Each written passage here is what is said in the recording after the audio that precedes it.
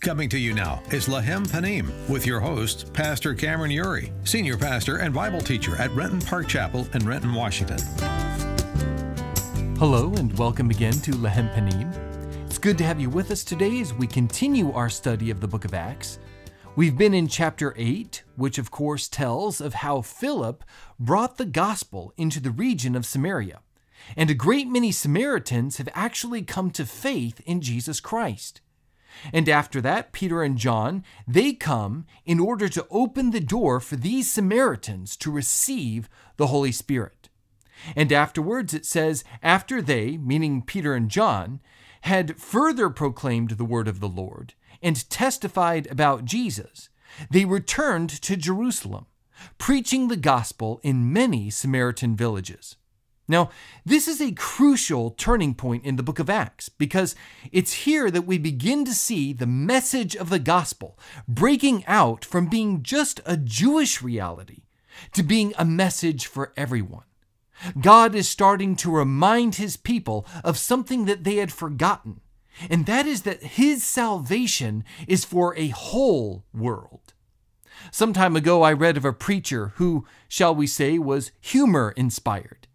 And he attended a conference to help encourage and better equip pastors for their ministry. And among the speakers were many well-known and dynamic preachers. And one such preacher, he boldly approached the pulpit, he gathered the entire crowd's attention, and he said, "The best years of my life were spent in the arms of a woman that wasn't my wife." And the crowd was shocked. And he followed up by saying, "And that woman was my mother." And the crowd, of course, burst into laughter, and he delivered the rest of his speech, which went quite well. Well, the next week, this pastor, he decided that he'd give this humor thing a try in front of his own congregation. And he used that joke in his sermon. And so as he approached the pulpit that sunny Sunday morning, he tried to rehearse this joke in his head. But he suddenly seemed to be a little bit foggy on some of the details. And getting to the microphone, he said loudly, "The greatest years of my life were spent in the arms of another woman that was not my wife." And the congregation inhaled half the air in the room. And he began to get excited. But in his excitement, he found that when it came time to deliver the punchline, he couldn't remember it. And so after standing there for about 10 seconds in stunned silence, trying to recall the second half of the joke, he finally blurted out, "And I can't remember for the life of me who she was." Now, forgetting things can sometimes be very painful. But we, I think, are prone to forgetting things, especially when it comes to forgetting things about the Christian faith. And one of the basic things that we forget, or perhaps we just choose to ignore, maybe because we don't recognize the importance of it, is the place of Israel in God's overall plan in bringing redemption to the world. Especially we in our Western culture. We forget that God had always intended Israel to be a light to the nations. All the way back in Genesis chapter 1, verse 28. God had told Adam and Eve, "Be fruitful and multiply, and fill the earth and subdue it." And, he repeats that command to Noah in Genesis chapter 9, immediately following the flood. And later, when God enters into covenant with Abraham, he makes a promise to him, saying in Genesis 12:3, "In you all the families of the earth shall be blessed." And so we see that when God established Israel, they were to be a light to the nations. God says in Isaiah 42:6, "I am the Lord. I have called you in righteousness. I will take you by the hand and keep you. I will give you as a covenant for the people, a light for the nations." In Isaiah 49:6, he says, "It is too light a thing that you should be my servant, to raise up the tribes of Jacob, and to bring back the preserved of Israel. I will make you as a light for the nations, that my salvation may reach to the end of the earth." Isaiah 52:10, The Lord has bared his holy arm before the eyes of all the nations, and all the ends of the earth shall see the salvation of our God. And in Isaiah chapter 60, verse 3, and nations shall come to your light, and kings to the brightness of your rising. Now, fast forward to the New Testament. Listen to the words of Jesus in John chapter 8. It says, again, Jesus spoke to them, saying, I am the light of the world. Whoever follows me will not walk in darkness, but will have the light of life. Now, first of all, notice how Jesus' claim to be the light connects back to the concept of salvation given in Isaiah. It's very important to understand that Jesus saw himself as the embodiment, literally, of God's salvation that God had always planned on giving to the world through Israel.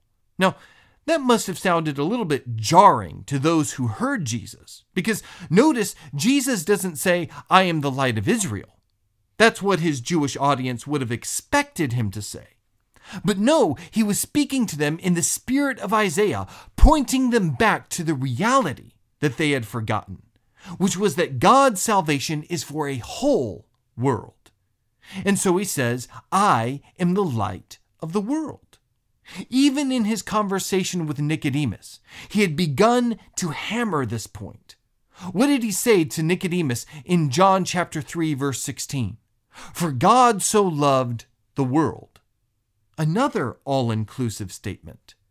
And this is so important because the early church saw Jesus as the fulfillment of these passages in Isaiah. And therefore they took these passages as their own personal commission. When Paul and Barnabas were at Antioch in Pisidia, it says the next Sabbath, almost the whole city gathered to hear the word of the Lord.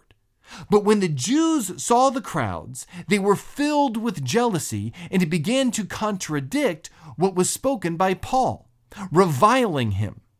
And Paul and Barnabas spoke out boldly, saying it was necessary that the word of God be spoken first to you. Since you thrust it aside and judge yourselves unworthy of eternal life, behold, we are turning to the Gentiles.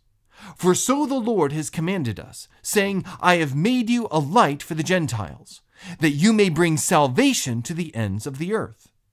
And when the Gentiles heard this, they began rejoicing and glorifying the word of the Lord. And as many as were appointed to eternal life believed. You see, God's plan has always been for Israel to be the means through which his salvation would be brought to the world.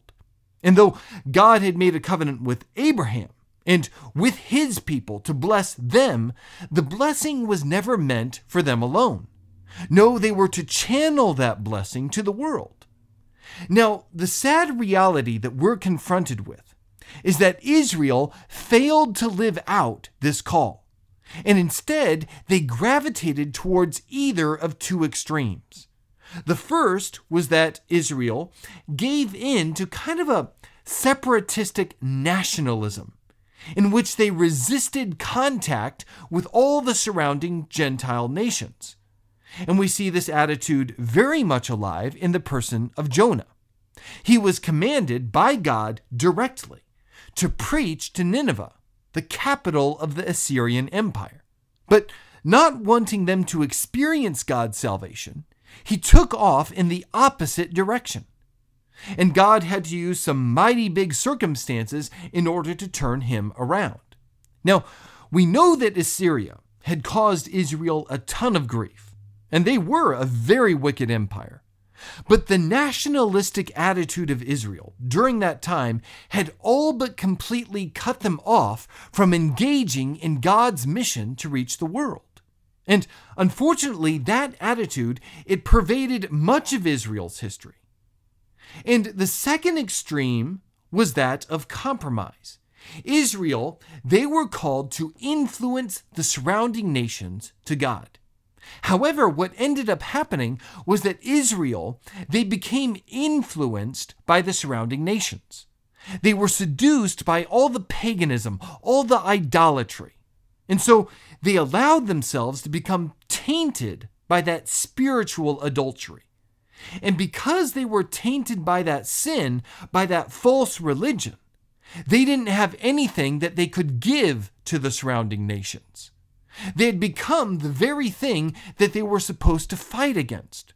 Now, God was able to cleanse Israel of their idolatry, which we see he does through the Babylonian exile, after which Israel never returned again to their idolatry.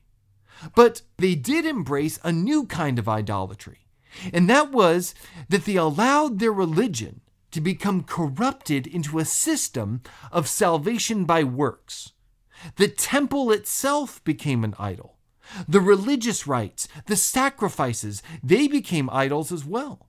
So much so that when God himself visited his temple in the New Testament, they didn't even recognize him. And they even hated many of the people that Jesus came to save. But all of that changed with the birth of the Christian church. As each new stage of growth, it pushes the church farther out in its scope. And what I want you to see is that the church has now become God's new instrument to further the work that he had always intended for Israel. They are his great new means of reaching the world. And while Israel had up until this time been very nationalistic in its focus, we find that the church would be an entity that would embrace people of every race, every culture, every nation. But as we've said before, this happened in stages. At Pentecost, the spread of Christianity began first in Jerusalem to an exclusively Jewish body. But it wasn't long after that the church soon began to reach out to minister to the half-breed Samaritans, as they were called. And then in our passage next week, we find the third great milestone of the church, as the gospel finally begins to reach a Gentile audience as well, as through the ministry of Philip, a high official in the court of the Ethiopian queen comes to faith in Jesus Christ.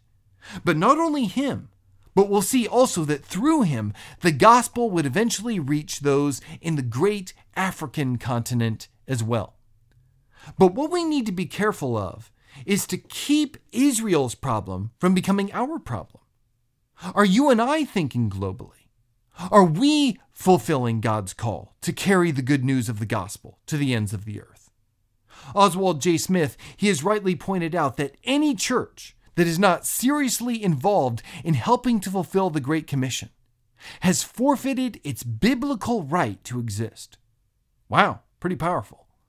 But in light of that, every pun intended, let us not forget our central purpose, and that is to join Christ in the work that he's doing in the world.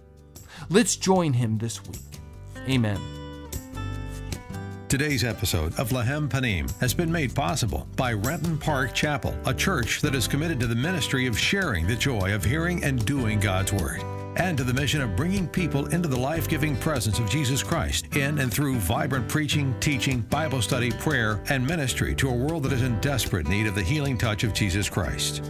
If you'd like to learn more about our ministry here at Renton Park Chapel, or would like to request any of our messages here on Lechem Panim, you can visit us online at rentonparkchapel.org or lechempanim.org.